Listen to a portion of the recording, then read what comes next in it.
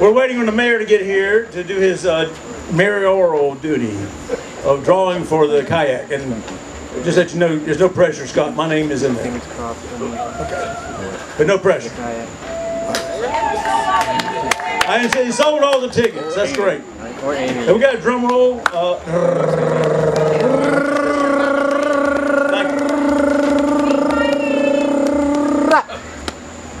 guys ready?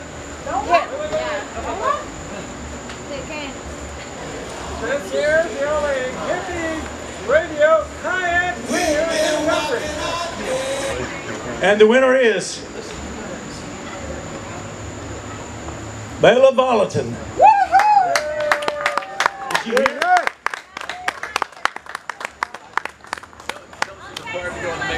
Is she here? I think you have to be present to win, don't you? Mala Volatin was one of our $500 sponsors, so she went early on. She sponsored the event. We really appreciate it. Thank you. I'm sure somebody will let her know she won. Great. Thank you, Scott.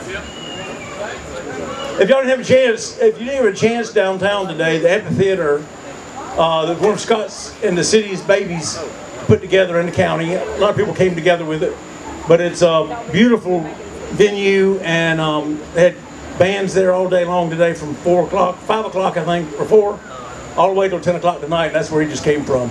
But if you get a chance to go by and see it, it's a great venue. It's going to be a great thing for downtown Valdosta for bands to perform. Yes, so, we just have